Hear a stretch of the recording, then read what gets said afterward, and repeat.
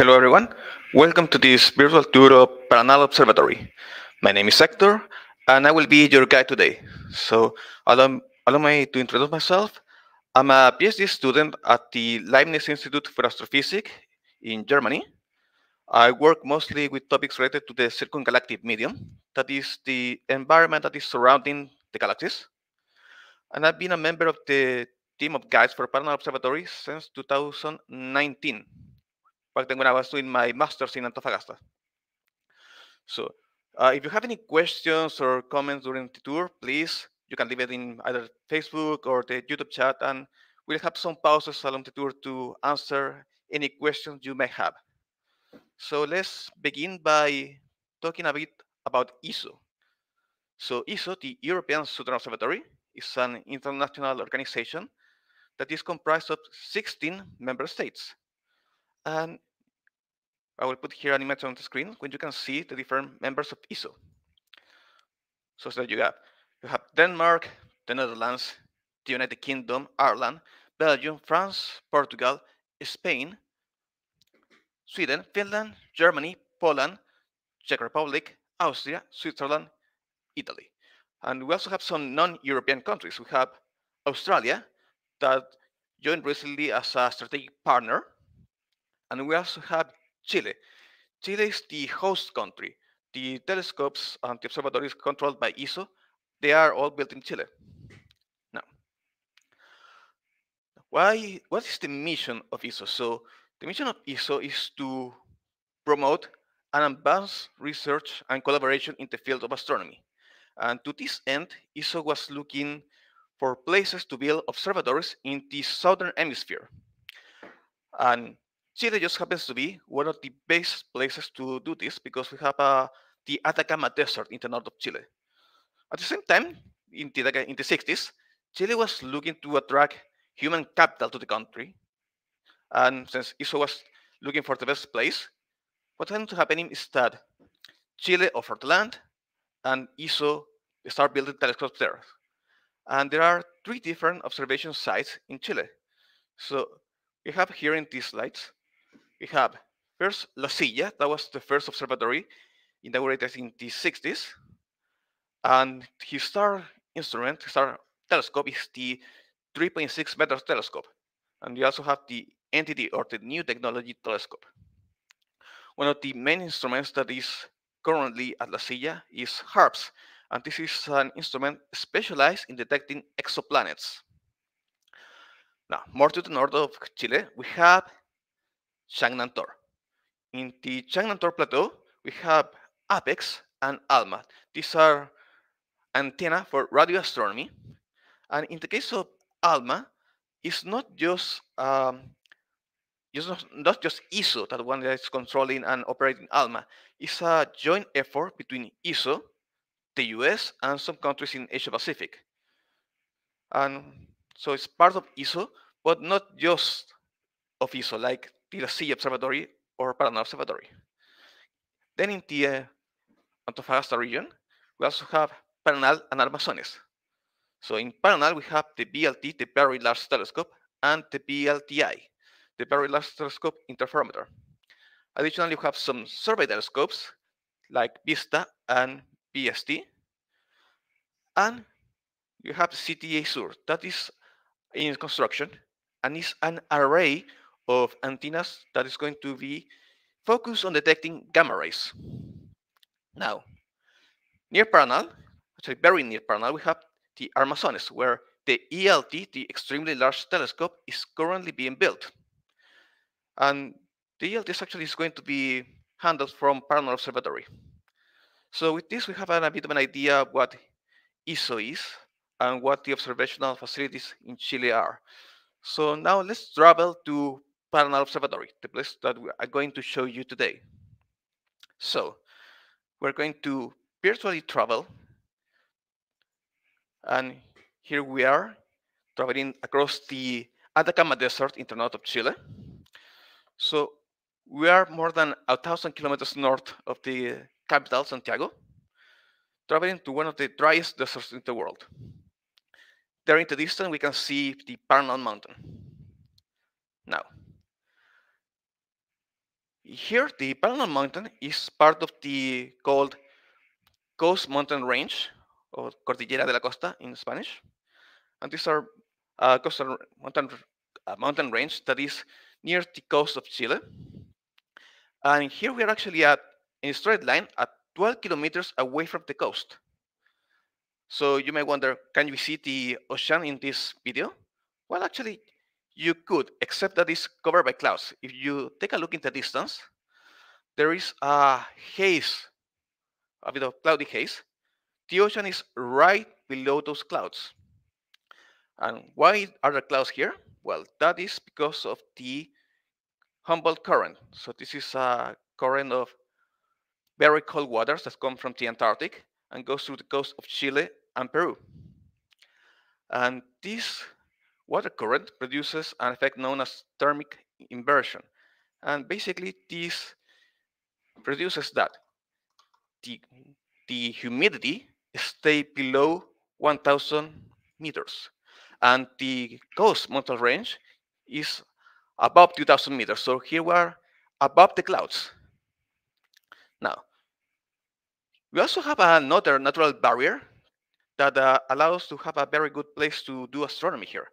So in the opposite direction, towards the east, we have the Andes mountains range that has very tall mountains over 6,000 meters.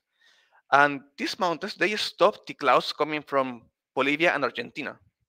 And the result is a very dry, very arid desert that you can see here. This place is ideal for astronomical observation from the Earth because it's very dry. The air is very calm, very transparent. We have on average more than 300 clear nights in the year. Now, let's change a bit the view so we can get closer to the observatory. Okay, so here we see the top of Paranal mountain, and Paranal in the Quechua language means whirlwind. This is probably a reference to the whirlpools that sometimes form in the desert because of the wind, but usually the air here is very calm. And here you can see that the top of the mountain has been cut. You have built a road and you have also see the telescopes. So this is clearly not a ordinary mountain. It's a very special place where a lot of science is being done. So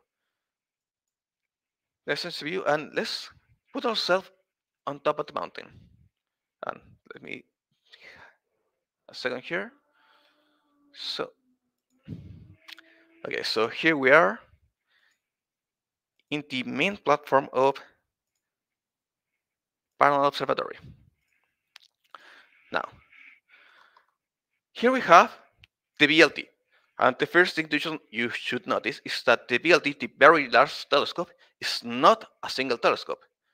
It's a set of 4 very big telescopes that we have here.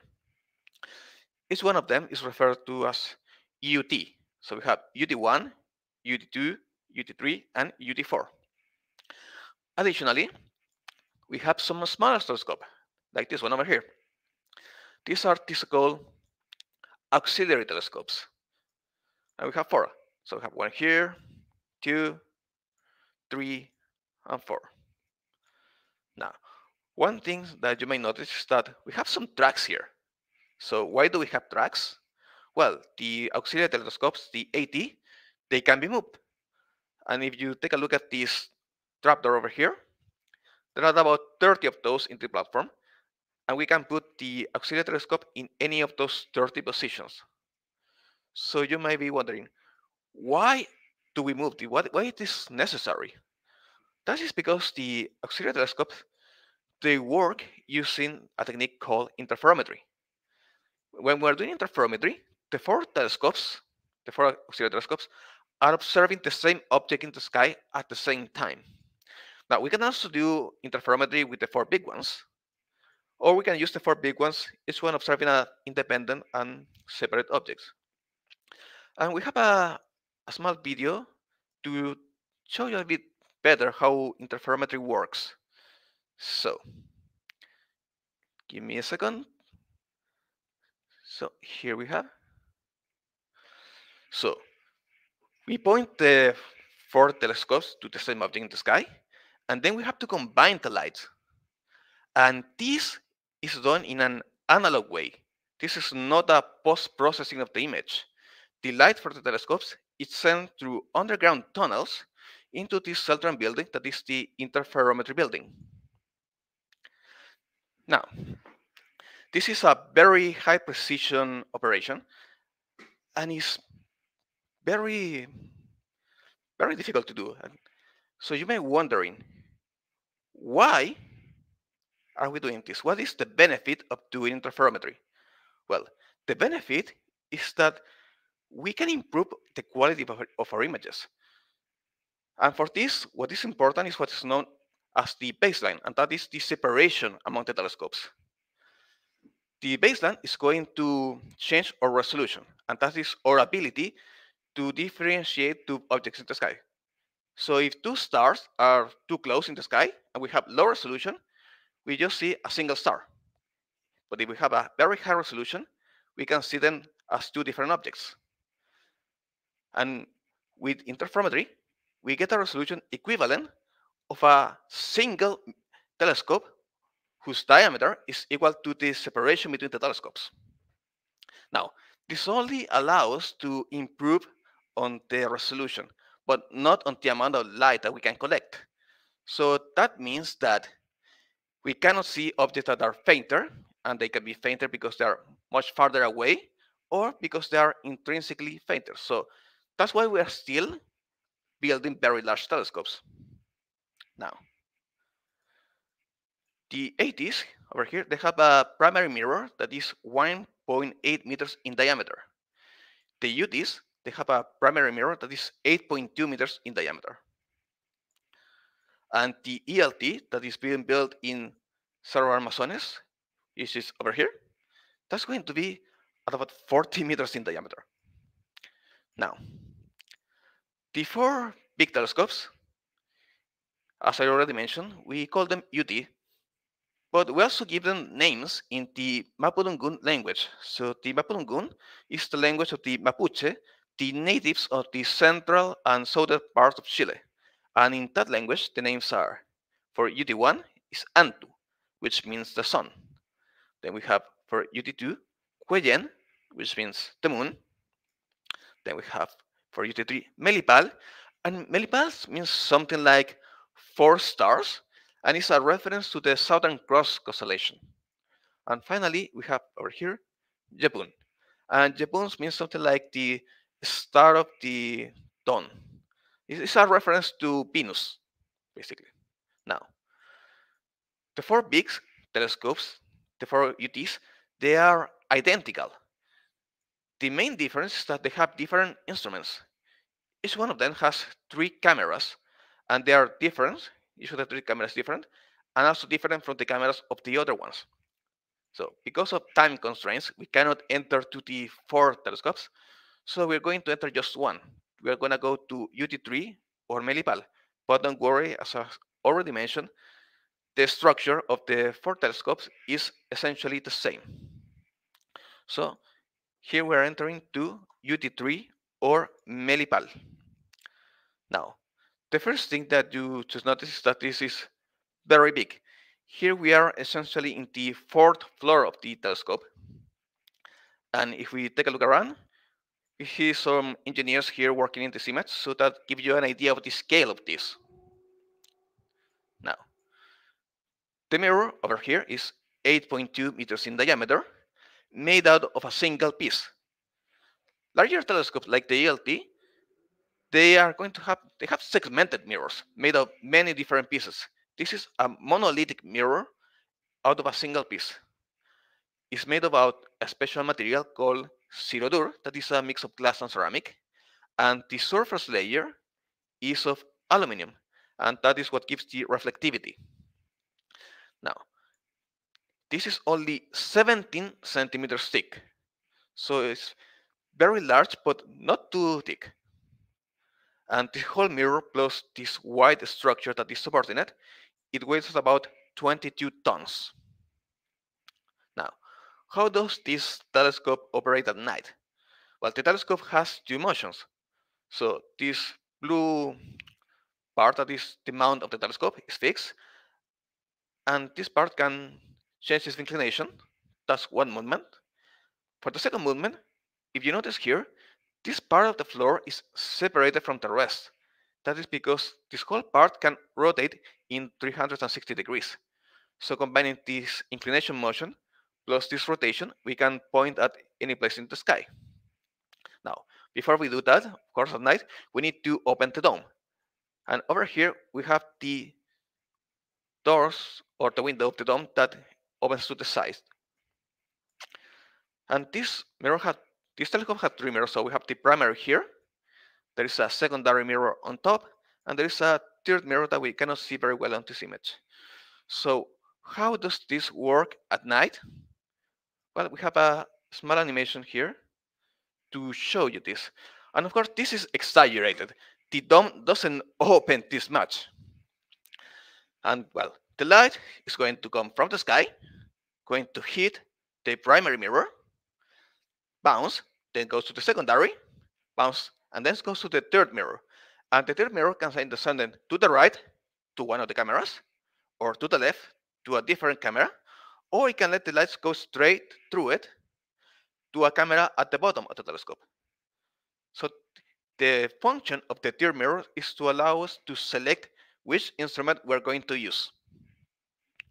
Now, let's go back to the telescope and let's go down.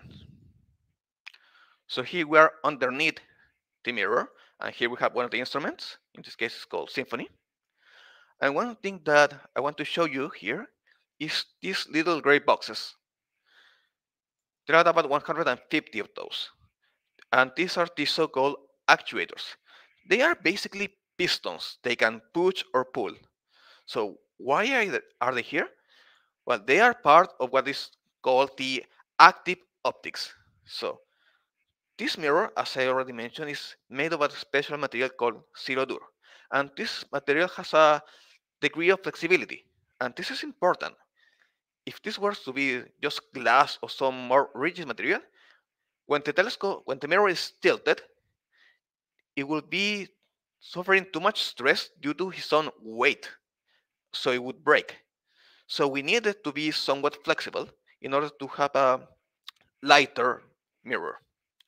So the problem with that is that the curve of the mirror is going to change depending on the inclination. And that is where the actuators come into play. So there are sensors that are constantly measuring the curve of the mirror, and the actuators, they are correcting it. So we are actively correcting the curve of the mirror, hence the name's active optics. This is one of the technologies that make Paranal Observatory one of the most advanced in the world. Another technology that makes this a very advanced observatory is the adaptive optics, and that is to adapt to the changes in the atmosphere. Now, we have talked about some things now, so let's see, we have some questions that we can answer right now. So let's see. So we have a question here. How was the mirror transported to its location safely? Okay, so the mirror was built in Germany, if I recall correctly. Then it was sent to France to be polished. And then it was sent by a ship to the Antofagasta port. And then it was put on a truck and very slowly driven to Paranal. So from Antofagasta to Paranal is at about 1 hour and a half, 2 hours maybe. But they were going much more slower than the speed limit, so it took them a long time. A friend of mine that is also a guide for Paranal, he was in high school at the time, and he remembers having seen the truck passing through the streets of Antofagasta because he lived there, and it was a whole event for the city. And this was done very carefully because there are no replacements for the mirrors. So if one of the mirrors breaks, we have no way to replace them because also the molds that were used to build them, they no longer exist. Now, I don't see more question. We have some greetings here. So we have greetings from Amsterdam, also from Brazil, and some more people, I guess maybe from Brazil, maybe Portugal, because they're speaking Portuguese. So I remind you that you can make your questions at any time in the tour. And since we don't have any questions at this point, I'm going to answer one of the usual questions that people ask. How do you clean the mirrors? Because the mirrors need to be clean, right? So there are two ways to clean the mirrors. One is a more simple method of cleaning it. And for this, basically, what we do is that we tilt the mirror, and then an engineer or someone using this lift spray the mirror with a foam of carbon dioxide. The foam will fall because of gravity, and it will drag any dust particles that may be on the surface of the mirror. And this is done every other week. There is a more difficult or more elaborate process that is the realuminization of the mirror. And for this, the whole mirror plus this white supporting structure is removed from the telescope. And we do that using this yellow crane that we see out here. Then we put the mirror in a special truck, take it to base camp, and there is a special building when the aluminum layer of the mirror is removed. And then in a different chamber, a new layer is put into place. This whole process takes about a week. During that week, there is no mirror in the telescope, so it cannot be used. And this is done every 18 months, but it's done in a sequential order. So if we do it today for UT1, 18 months later, it will be the turn of UT2. And after that, 18 months later for UT3, and so on and so on. Okay, now we have a question here. Could you talk about the software and the user interface for the observations? And how do you manage the proposals? Okay, we're going to talk about this in our next stop of the tour, that is the control room. But before, we're going to answer a question here. Why does the mirror needs to be realuminized? Okay, so the first method of cleaning the mirror is not perfect. And as anyone that has a mirror in her bathroom has experience, cleaning mirrors is annoying. If you have some watermarks of something, they're very hard to remove. Now, he don't have rain, and we protect the mirrors so humidity doesn't really get into them, but not all the dust can be removed, and essentially we are losing reflectivity due to time. So the amount of reflectivity that we can gain by doing the realuminization is not marginal. I don't remember the exact numbers, but let's say maybe 10 to 20% more gaining light because we have a shiny new mirror. So basically, this is just to make sure that the quality of the observation doesn't degrade because of the time. Because it's going to be dust falling into the mirror. We try to control the humidity by having the mirrors enclosed in a dome, but this is not perfect. So there are going to be issues with this. Okay, so let's continue with the tour. And we're going to go to the control room. Okay, so at night, there cannot be no one inside the telescopes because they need to be completely dark. Otherwise, the light will interfere with the observations. So everybody is working from the control room, and the control room is over here. And well, here, also here in the distance, you can see the sea of clouds. Underneath that clouds is the Pacific Ocean. So here we see the control building from the side. And here, there are not only the places to control the observation, there are also some office for management people, from engineers. So people work here, basically. And here we are inside the control building. Now, as you can see, there are a lot of computers, a lot of keyboards, screens. So you may think that a lot of people work here at night. So the first thing to show is that this place over here is just for one of the 4 big mirrors. So if we go over here, Here we can see that there is a sign that says UT3 or Melipal. That's because this part over here is just to control the UT3 telescope. Over here on the sign we have for UT4. So this is just for the UT4 telescope. Over here we don't see it too well, but we have the part that is used to control some of the survey telescopes. So we have the STM Vista, and also to control the interferometry.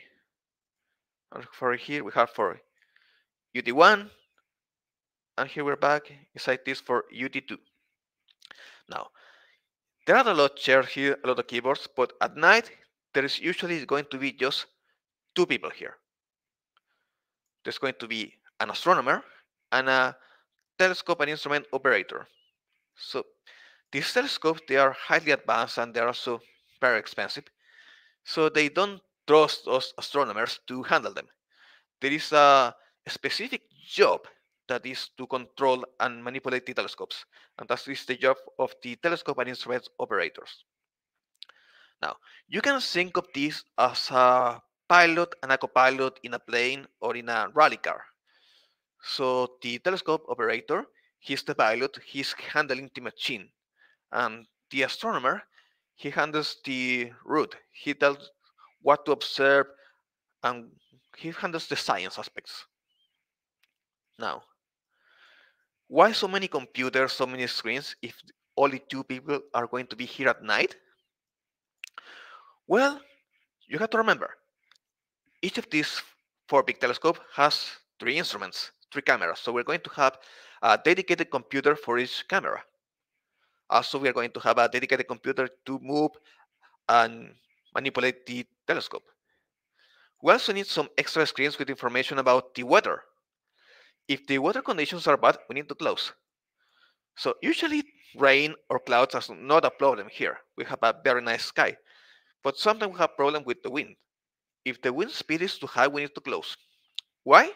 Because if a small pebble gets lifted because of the wind and then hits one of the mirrors, that would be bad.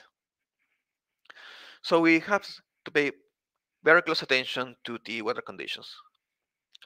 Now, we have a question about the software that is used here. I don't know the specific of the software, but this is more likely a custom version of Linux that is being used for this. It's most definitely not Windows.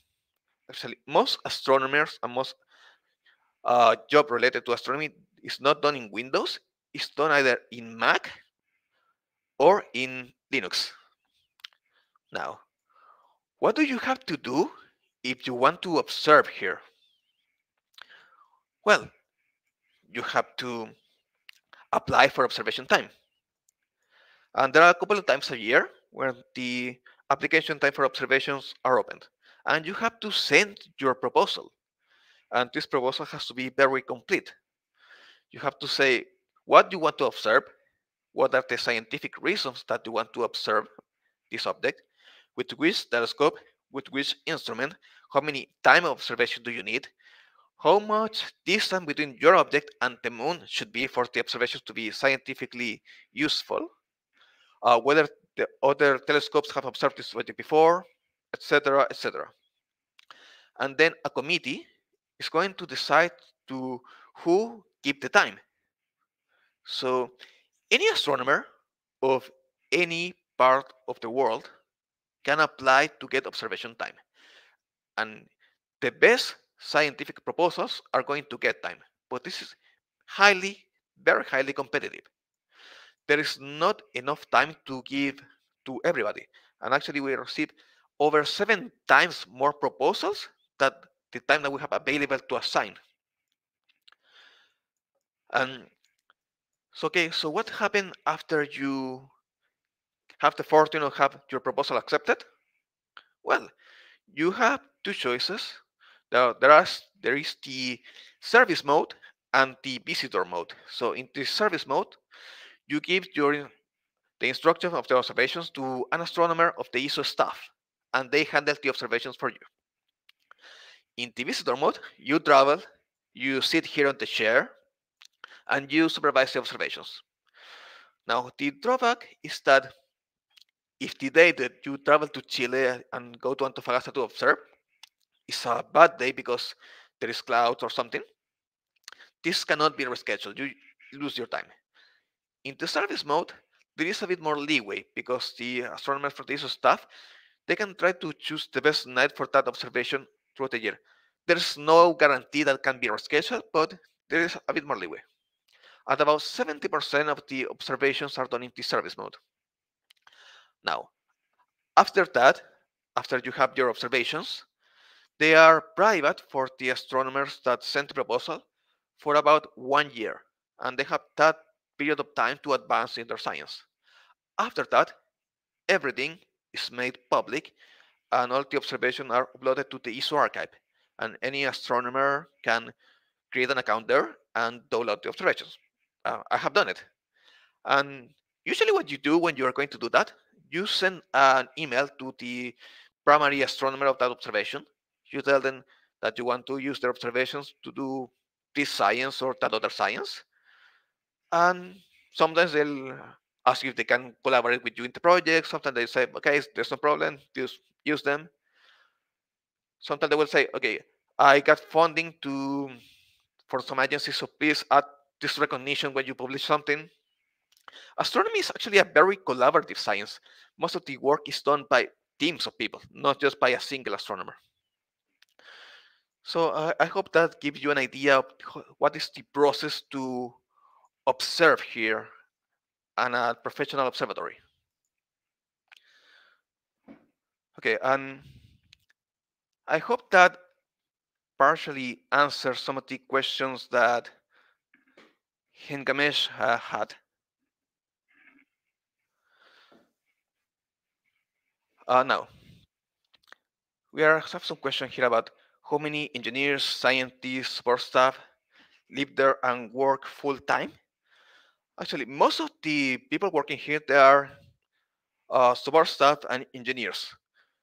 The astronomers are the minority here, and there should be about 200 people or so working in the observatory each day. They usually work in shifts. So 1 week at the observatory, that's the maximum amount of time they.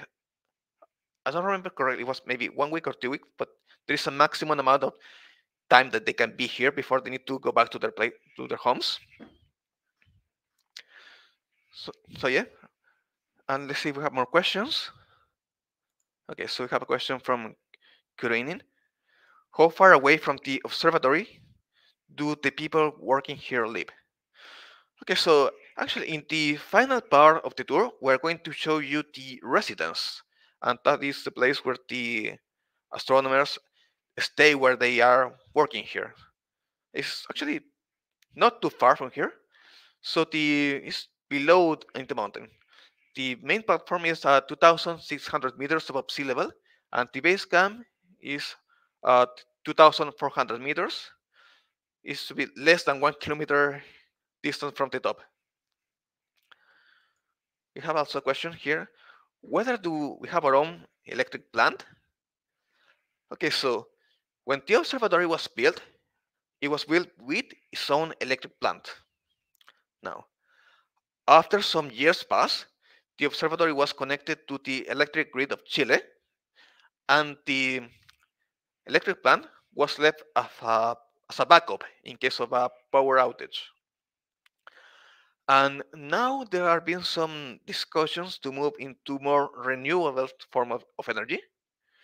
So they're looking into solar panels and things like that. But if I'm not mistaken, right now we are still just working connected to the electric grid of Chile. Okay, so we talk about how to send proposals and get them accepted here. What are the scientific discoveries that have been done? So we have a small video with the top 10 scientific discoveries, not just from Paranal Observatory, but from all the observatories that are part of ESO. So here we go with that video. Observations with ESO telescopes have led to many breakthroughs in astronomy and, over the years, have been responsible for some truly remarkable findings. Here is our list of ESO's top 10 astronomical discoveries so far. Astronomers using ESO's Very Large Telescope have discovered by far the brightest galaxy yet found in the early universe, and found strong evidence that examples of the first generation of stars lurk within it, stars that were previously only theoretical. These massive, brilliant objects were the creators of the first heavy elements in history, elements that are necessary to forge the stars we see around us today, the planets that orbit them, and life as we know it. ESO telescopes have provided definitive proof that long gamma-ray bursts are linked with the climatic explosions of massive stars, therefore solving an enduring mystery. A telescope at La Silla was also able to observe the visible light from a short gamma-ray burst for the first time, showing that this family of objects most likely originates from colliding neutron stars. Astronomers using ESO's HARPS instrument in 2010 discovered a planetary system containing at least 5 planets orbiting the Sun-like star HD 10180. They also found evidence that 2 other planets may be present, one of which, if confirmed, would be among the lowest mass exoplanets ever found. Newer observations and reanalysis of the data suggest that there could be even more planets around this star. ESO's Very Large Telescope was used to detect carbon monoxide molecules in a remote galaxy, seen as it was 11 billion years ago, a feat that had remained elusive for 25 years. This allowed astronomers to obtain the most precise measurement of the cosmic temperature at such a remote epoch, and it matched the temperature predicted by the Big Bang Theory. The atmosphere around a super-Earth exoplanet was analysed for the first time using the VLT. The planet, which is known as GJ1214b, was studied as it passed in front of its parent star, and some of the starlight filtered through the planet's atmosphere. The atmosphere was found to be either mostly water in the form of steam or dominated by thick clouds or haze. Using ESO's VLT, astronomers measured the age of the oldest star known in the Milky Way. At 13.2 billion years old, the star was born in the earliest era of star formation in the universe. Uranium was also detected in a Milky Way star and used as an independent estimate of the age of the galaxy. The VLT obtained the first ever image of a planet outside our solar system. The planet, which has a mass about 5 times that of Jupiter, orbits a failed star, a brown dwarf, at a distance of 55 times the average distance between the Earth and the Sun. In 2014, ALMA, the Atacama Large Millimeter Submillimeter Array, revealed remarkable details of a solar system that is forming. The images of HL Tauri were the sharpest ever made at sub-millimeter wavelengths. They show how forming planets are vacuuming up dust and gas in a protoplanetary disk. One of ESO's proudest moments came when 2 independent research teams, including ESO staff, arrived at a truly revolutionary finding: that the cosmos is not only expanding, but that it is doing so at an increasing rate. The findings of the separate teams were based on observations of exploding stars, or supernovae, including measurements made from ESO's telescopes at La Silla and Paranal. This discovery was rewarded with the 2011 Nobel Prize in Physics. And finally, several of ESO's flagship telescopes were used in a 20-year study to obtain the most detailed view ever of the surroundings of the monster lurking at the heart of our galaxy, a supermassive black hole. Astronomy is always moving forwards, and ESO's top 10 scientific discoveries are not set in stone. Okay, so that was the top 10 discoveries made with ESO observatories. And we have an extra one. So, the Event Horizon Telescope, EST, an array of 8 ground-based telescopes distributed throughout the planet, coordinated by an international collaboration, achieved the first direct visual evidence of a supermassive black hole and its shadow. This image reveals the black hole at the center of Messier 87, a massive galaxy in the nearby Virgo galaxy cluster. This black hole is 55 million light years from Earth and has a mass of 6.5 billion times that of the Sun. And there you can see the image of the black hole in the screen.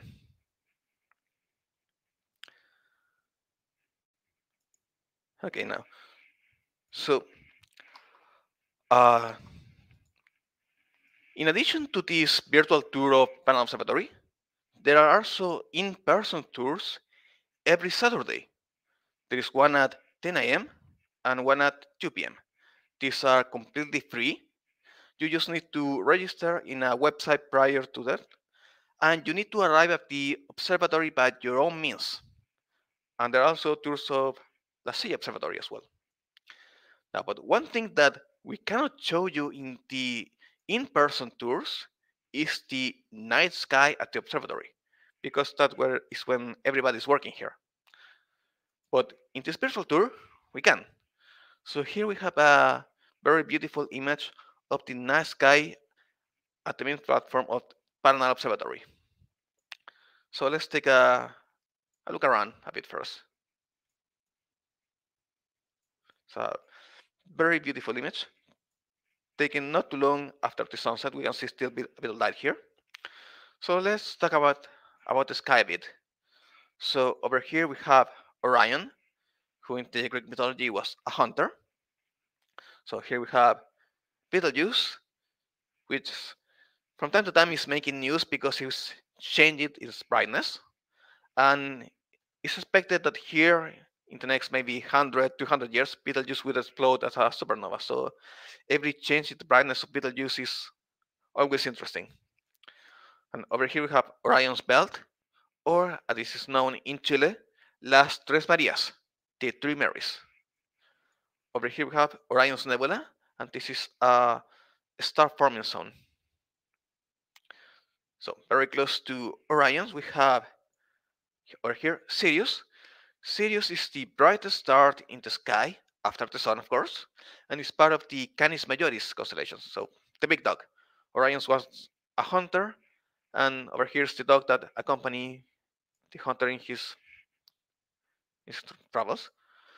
Over here we have Taurus, so we can see here Aldebaran, the brightest star in the Taurus constellation.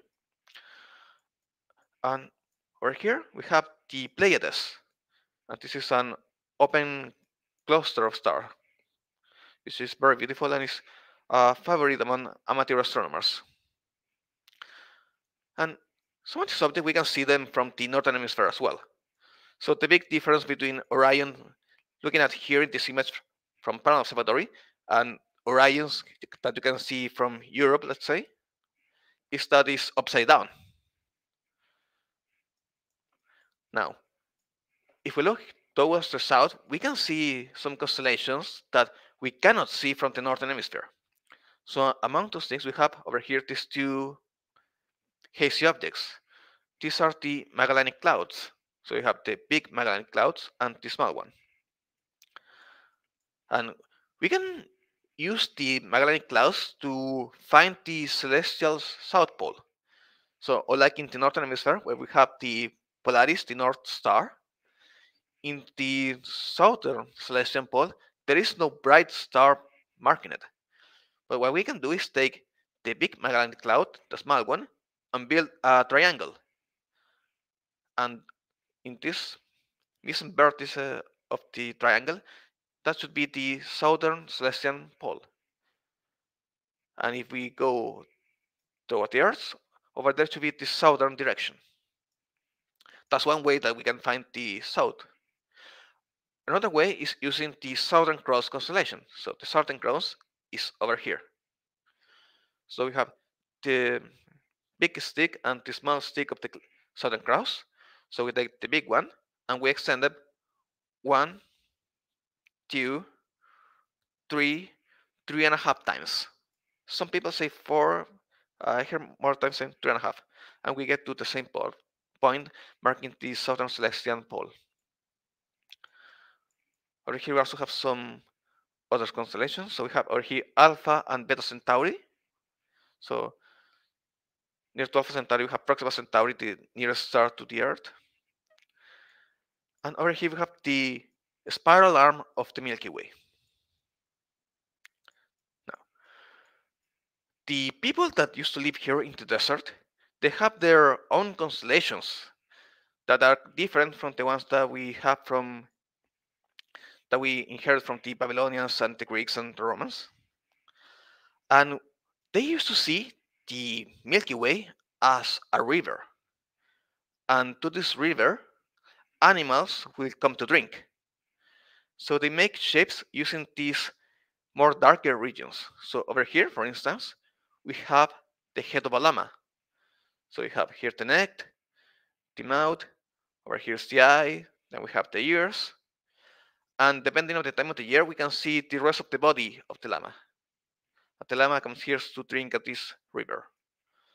And over here we have what is known as the coal sack, but it was for the people living here, it was a bird that was drinking in this river.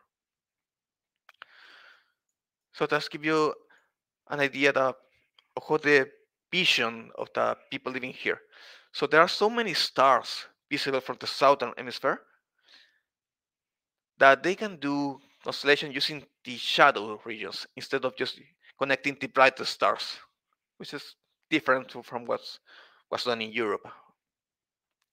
Now, let's go back to the day and let's head to our final destination, that is the base camp. So the base camp is over here. So it's very close to the top of the mountain. So we have a road there to go to the top. And this is like a mini city. So we have some workshop for fixing machinery to create replacement parts. We have the building where the realimization of the mirror is done. And we also have some places for people to live, to sleep. We also have a infirmary. Somewhere over here is the power plant. We have over here a gym. And we're heading now towards the residency. So this is the residency. And this sort of make it look like it's underground. But it's not. It's actually just built using the shape of the mountain. So it's in one of the slopes of the mountain. And this is a building that won some architectural awards when it was built. And let's take a look around over here. So here we have a very beautiful desertic landscape. But if we go inside, we can see something that is completely different. So we have here a lot of green. So there are a lot of plants here, and you can see that there is also a swimming pool. And this is not just so people can swim and relax. The air in the desert is very dry, and that is not good for your skin and for your health for a long period of time. So this pool over here allows to have a higher humidity inside of the building. And we can also have this very beautiful vegetation that allow you to relax your view a bit.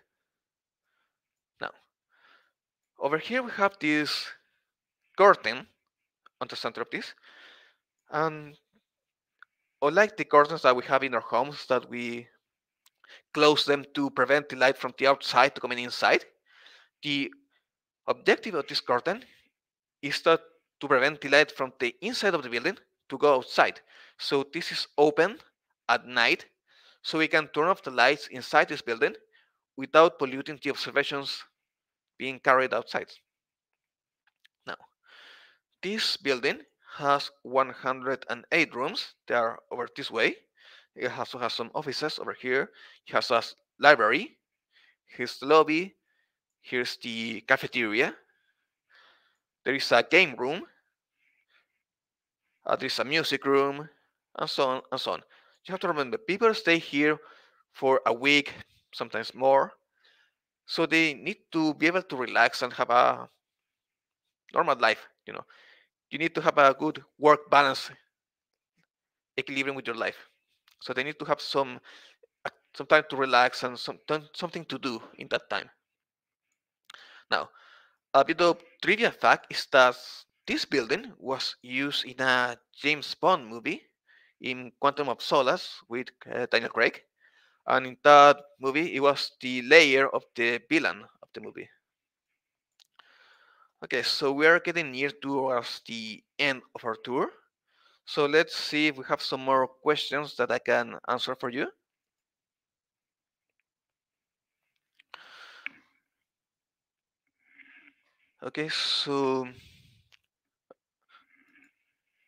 Okay, I have a question over here. Who is the founder of ESO? Okay, I don't have the answer to this one out of the top of my head.